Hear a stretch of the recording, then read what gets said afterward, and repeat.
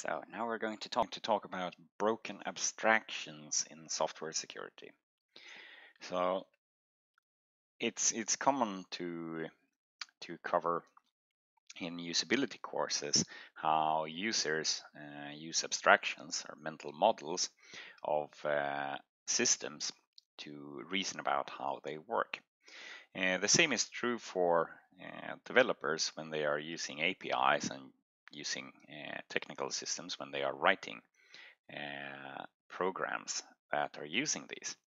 So we are going to talk briefly about this problem and show some examples of, for instance, file system paths, character encoding, integer overflows, and the general problem of data and code being interchanged accidentally. So let's start with file system paths. So we have this short Python program here where in the main function where we start execution here, we just want to open a file provided by the user. So the user provides the file name here, and we open this with a specific open function that's we will get back to. And what we do is simply print the contents of this file, and then we're done.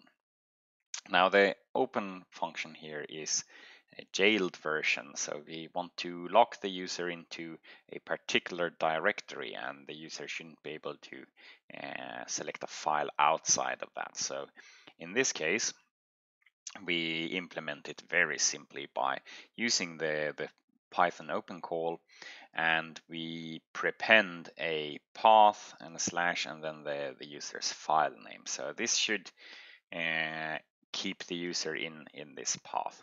And the path that we select is the user's home folder. Now, what happens if we execute this one? So, of course, we have a malicious user who executes this program jail.py with a file name ... etc. password. And as we can see in the output here of the program opened the local password file and printed the contents in there. Now, why does this happen? Well, we had set the jail path to be the environment, the home directory, which we get from the environment, and this one was in this case /home /dbosk. Now, the file name that the user provided was ... etc. /password, and thus the concatenation that we got resulted in this file path. Now, the purpose of the ... here is to specify relative file names. So in this case, this ... goes back to the parent directory, so it cancels that part, whereas this ... cancels this part. So the path that we actually opened was etc. password from the root folder and not inside the jailed directory that we had in mind. Another an approach to try to stop this is, okay, fine, we ban the string ... and hope that this will work, because then technically the user shouldn't be able to use the same malicious trick. But then what about this string? So in this case, the short encoding here is an encoding for the slash character. So depending on when we do the check, we might catch this slash or we might not. So it depends on where this encoding is decoded into the slash. So if we do the check before the decoding, then we will miss it.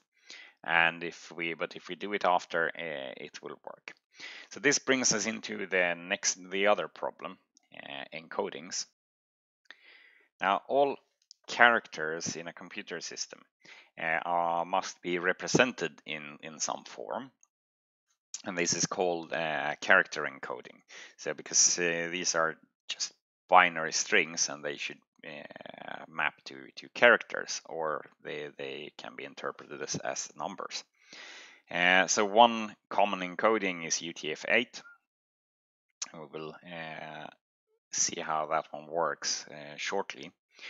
But the thing is, so you use some encoder, so you take binary strings and you map them to characters which are readable by humans.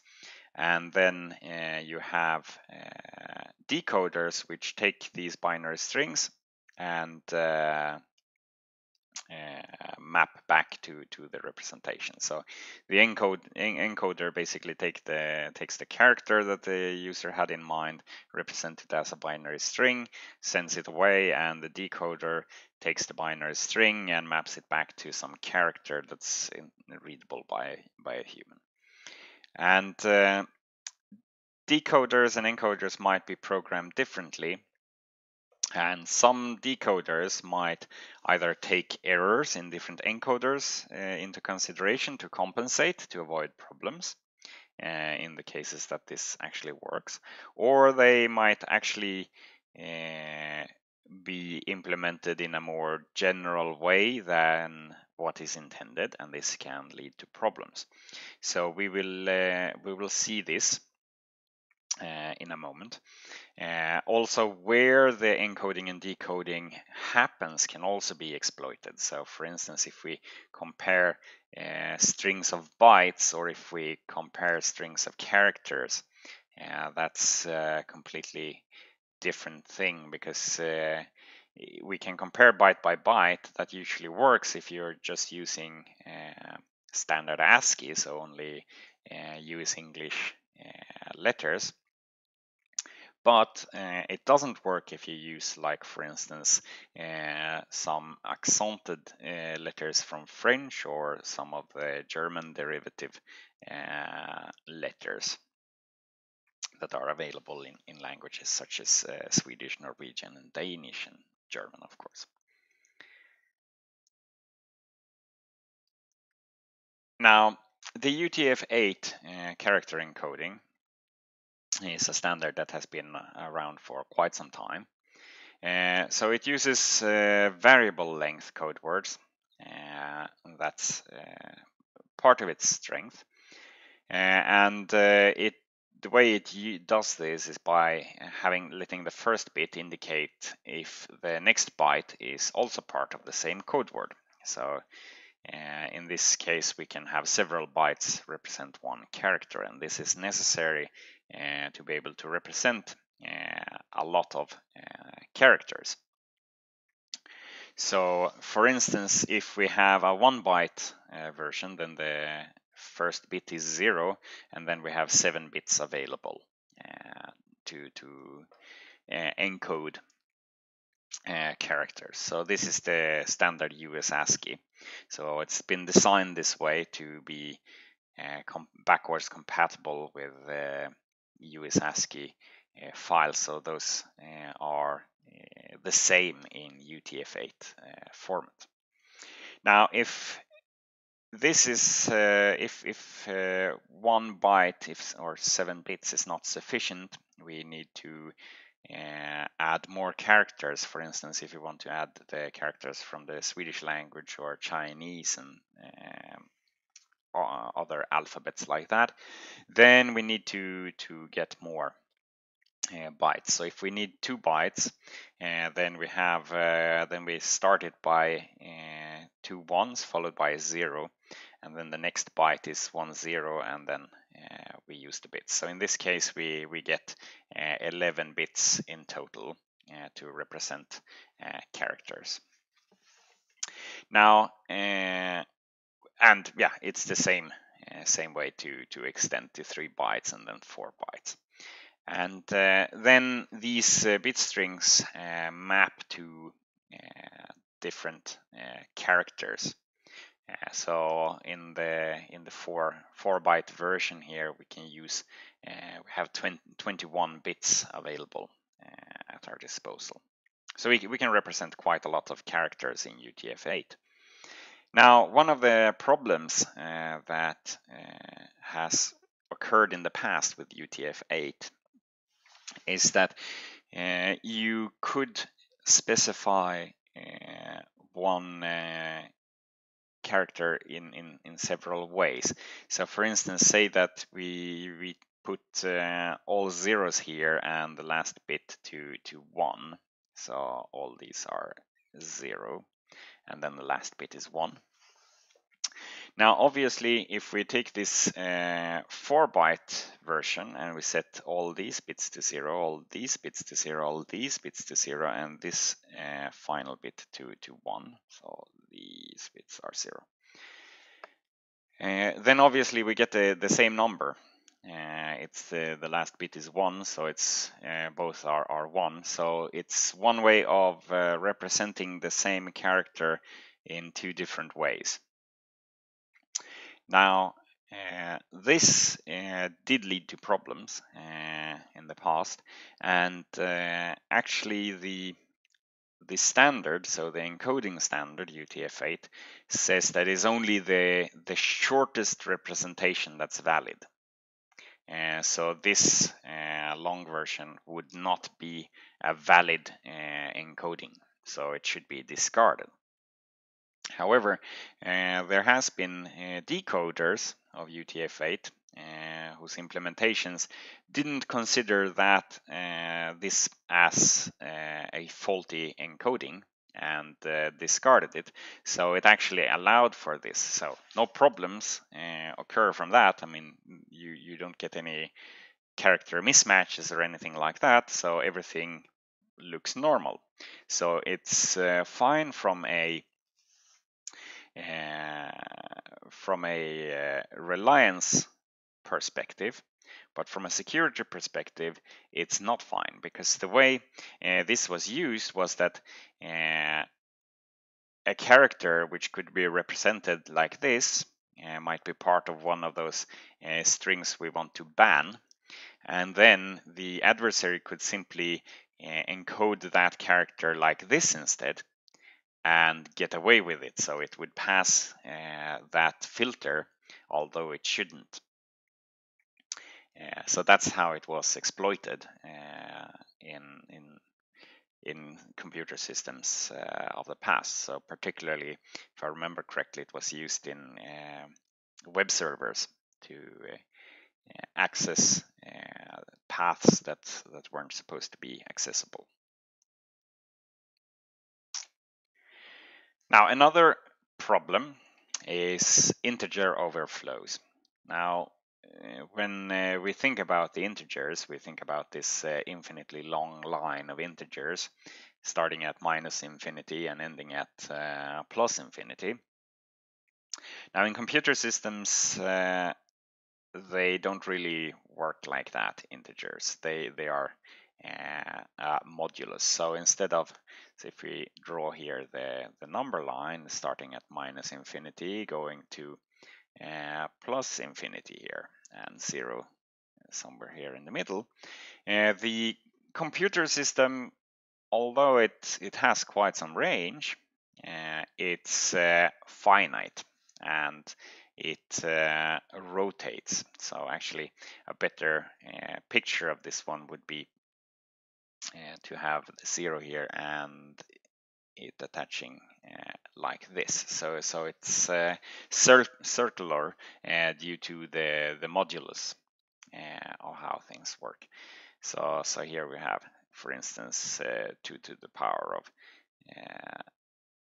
64 minus 1, and here we have 2 to the power of 64 minus 1, so a minus on that side. Still quite some range, but it's still finite. Now, if we consider this program here that we have, people tend to think about the number line like this, and this can cause some problems. So this simple program wants to combine two strings. So we have some buffer here with 128 bytes of storage. So remember here it's bytes and not actual characters. So this can take strings of various length depending on how they are encoded. But for now, we don't try to interpret these strings, so that's not a problem. But we have this string s1, and it has length len1, and the string s2 of length len2. And we simply add these two strings together, plus the terminating null character that is a must in C and C++. And as long as that fits in the buffer space that we have, so within these 128 bytes that we have, then we copy the first string to the buffer and its maximum this length, and then we concatenate what's already in the buffer by s2 here and maximum length len2. Now, what could go wrong here? So the code looks perfectly fine. So if we have len2 here, which is very long, so say that this is a 32-bit system that we're working on, and that those sizes are 32-bit integers, then say that len2 is 2 to the power 32 minus 1, so the maximum number it can take. Now, the calculation we had there was len1 plus len2 plus 1 in the check that we had. But since this is in a computer system, we have mod 2 to the power of 32. And if we look at what this yields, we see that len1, we haven't said anything about it, but so that one will remain. But we can say something about len2 here, because that was 2 to the power of 32 minus 1. And then we have plus 1 here. So 2 to the power of 32 here, modulo 2 to the power of 32, that's 0. Minus 1 and plus 1, those of course cancel. So this expression evaluates to len1, which might actually fit in the buffer. So what will happen here is that we will overwrite the buffer, because len2 was actually much larger, much too large. So this check shouldn't pass, but due to this integer overflow, we only get len1 as a result, which seems to fit. So the test passes, but we overwrite the buffer anyway because of this mismatch. So this is the problem of integer overflows. Of course, it gets worse if we use signed integers instead of unsigned, so where we have the negatives too. And that might be useful to the adversary. Now, the final part that we're going to talk about is data in code and when they are mistaken for each other. So we consider this short script, echo.sh, which takes a parameter. So it simply uses the normal echo program, but it wants to have this particular option to the echo program enabled. And then it takes any argument and simply passes it on to the echo utility to print it. And in this case, in this example, the argument that we put is this text string here. But if we look at the output doesn't really resemble this one perfectly. So this E here is missing, otherwise it's identical. Now this E option here, it's supposed to make echo interpret sequences like this, so these escape sequences, so \n, as a new line character and actually break the line. But this wasn't the case here. And the reason that E here has disappeared is because this is interpreted as another argument to echo here. And the capital E cancels the lowercase e. So here we actually turn this feature off. That's why we print \n here instead of making a new line. But if we change the script, and the only change we do is to add these quotation marks here, then we see that the output is actually what is expected. So the E here is actually printed, and we get a new line here. And the reason is that now the shell here that executes this, it doesn't allow Echo to interpret this E as an argument, but it actually interprets this as the text string to print.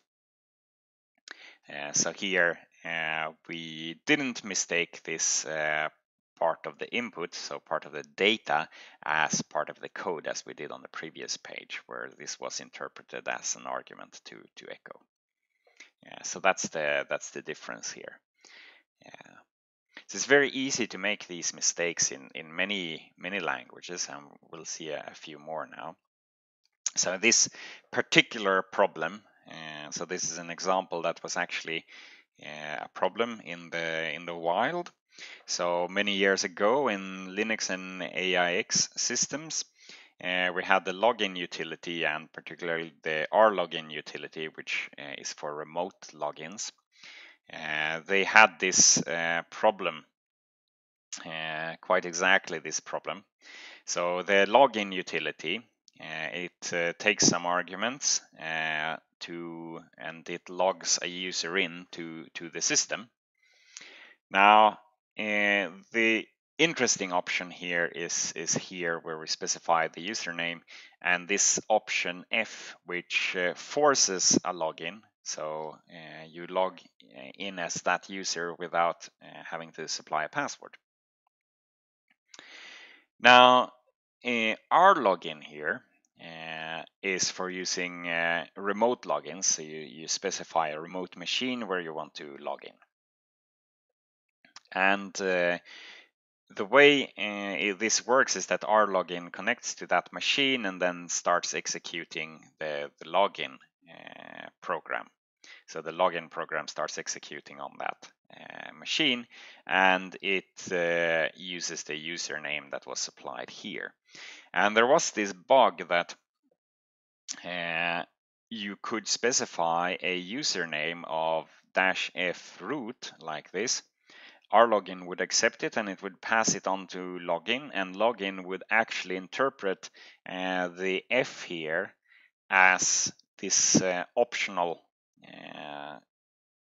option here, which would mean that if you just selected this username, you would get logged into the system without having to enter a password, and you would be logged in as root, which is the administrator account, so the super user account on a Unix system. So you would get all the powers of the system without having to enter the password. So really bad bug. Now another example of where these things can turn nasty is another example from the shell where we consider this script that simply prints the contents of a file. So the file name is specified here in the first parameter, and it's printed and sent to the mail program, and the second argument here is supposed to be an email address. Now, if you supply the email address like this, and then you add another one of this, and you simply remove all files on the system, this would work, and this would have undesirable consequences. So another example is when you interact with databases. So for instance, when you write something along the lines of the following in a web application, you want to fetch a line from the database. So you have a line of SQL where you have a variable. So you want to fetch the row in the table client. So you want to fetch the row of some client with a name and then specified in this variable.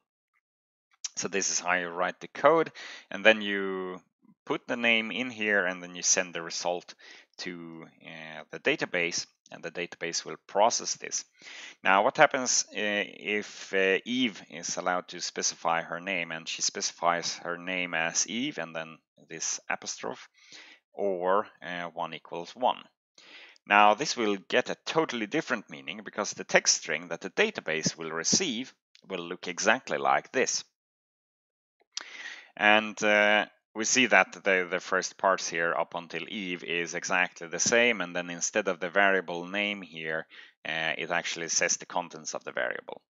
Now, the SQL database that's running and gets this string, it has no idea of determining which part here is from the variable and what the string would actually, which part of the string is from the code and which is from user input. So it can't tell if the programmer actually intended to have this part of the code here or not. So it will execute this, and of course, so we check either the name is equals to Eve or 1 is equal to 1, which is true for every row in the database. So in this case, Eve can make the database return the information about any client in the database. So she can read out the entire database if she likes, which is not intended, I'd say. In most cases, it would not be intended.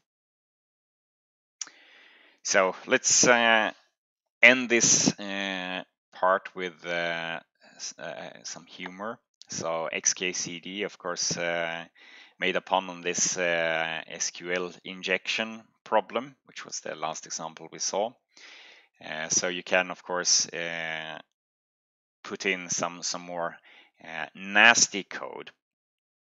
In this case, the mom here has written her son's name in a funny way in the form. So she named her son Robert, and then ended the string here and then added drop table students. So which means that the table students is removed from the database and removed everything that was there. So those are some more nasty things that can happen if you don't protect against things like this. Now that was everything for this time. Thanks a lot.